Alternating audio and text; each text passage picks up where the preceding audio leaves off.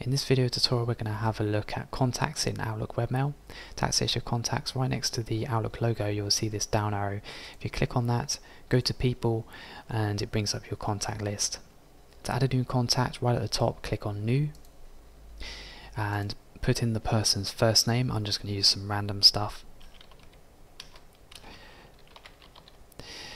And where it says email, put that person's email address in.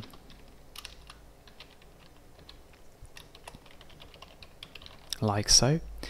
So as long as you've got their name and email address in there, you'll be okay. The other stuff is pretty much optional.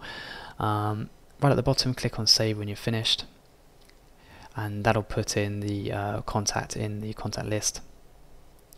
Okay, so now if we go back to our inbox, using that down arrow again, go to mail, and then say like we compose a message, so right at the top click new, and then if we type in that person's name, like so, it comes up with that person's email address in the box that shows. You can click on that now and it will insert it into that box to make it easier instead of having to type in the email addresses all the time.